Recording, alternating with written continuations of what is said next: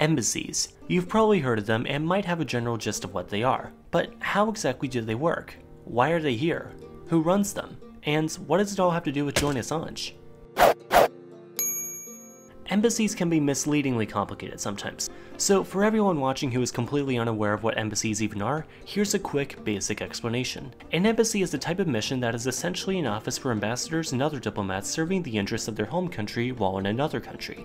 Among many other things, embassies house diplomats for the duration of their service and are also where you might want to go if you need to get a visa to visit said guest country.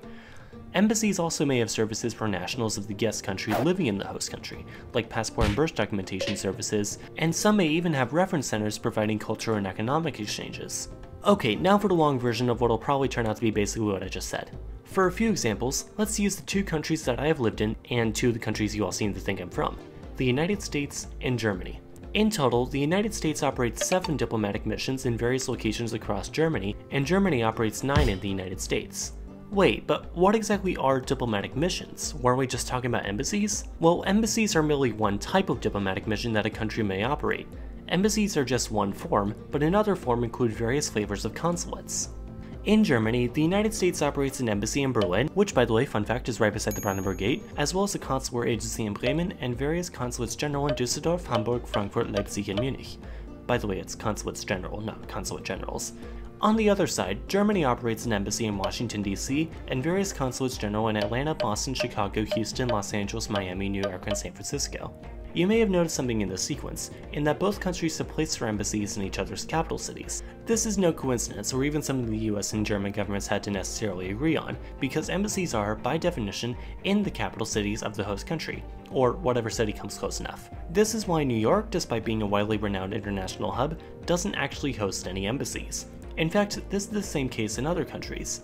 The US operates a consulate general in Amsterdam because its embassy is in The Hague, which actually isn't the capital of the Netherlands but is where everyone puts their embassies anyway, it's kind of complicated. And the US also operates a consulate general in Hong Kong since its embassy to China, which Hong Kong is kind of sort of part of, is in Beijing. Okay, so what even are the differences between embassies and consulates? Well, actually not much. Consulates are essentially just embassies, but smaller. Now, while embassies are located in a country's capital city and house the country's one singular ambassador, consulates can be located all over and are led by a consul general. The consul general's job is basically to speak on behalf of the country when the ambassador isn't around. Though often smaller, consulates generally provide the same functions and services that embassies do. If an American citizen wanted to get a visa to visit China, they could just as easily go to the consulate in San Francisco as the embassy in DC. However, the consulates are merely the branch operations of the embassy itself. The embassy, among all the other things, effectively serves as the headquarters of a country's operations in a foreign country, and the consulates are basically just the local chain versions. Now, the glaring question concerning embassies around the world is the question of sovereignty. Let's take the American embassy in Berlin as an example. The main question is the building effectively part of Germany or the US? There are numerous different videos talking about this, but the short answer is Germany, but not entirely. Now, the embassy grounds are definitely not an extension of the US's sovereignty and definitely don't have a path towards statehood. They are pieces of German land in Germany, just administered by the United States under United States law, and if the German army were to set foot without permission on the grounds of the embassy, nothing good would happen as this would be an act of war. This is why Julian Assange has been stuck in limbo in the Ecuadorian embassy in London. Despite having warrants for his arrest for various crimes, even beside the WikiLeaks stuff, by police who know very well where he is effectively untouchable in the embassy.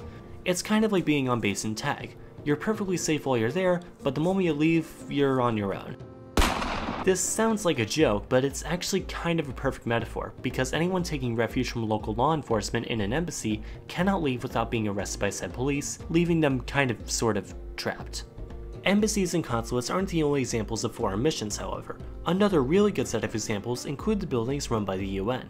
The United Nations operates numerous buildings across the world, most notably their headquarters in New York City. Now, being basically the world's forum, to have a place where any world leader can meet up in this part of America, including some America couldn't really care much less for, the UN's headquarters can't be truly fully American. For this reason, the territory the building sits on isn't subject to New York law, but is still subject to US federal law. After all, the US government still doesn't want you murdering anyone, extraterritorial property or not. However, some employees are even subject to diplomatic immunity as if they themselves are diplomats, unless of course they were to, say, murder someone, in which case the Secretary General may just revoke said immunity and let the cops go right after them. So to wrap this whole discussion up, if the embassies effectively belong to the guest country while still being basically 100% in the host country, who builds the actual buildings in the first place? Well, the buildings are really just office buildings that a country will, most of the time, rent out, if it fits their often selective standards. Guest countries can also sell their old buildings to either private firms or the host government and move into a new building should they update said standards. All in all, embassies are a minefield of diplomatic confusion, including multinational embassies and even embassy buildings shared between the two countries. But there's no way I could talk about that in a 5-minute video. See you next week. Thank you as always for watching. I literally had this on hold for a couple weeks because there was basically no free stock footage of embassies anywhere. Thankfully, I had a camera and a round-trip ticket to London, so that solved all that.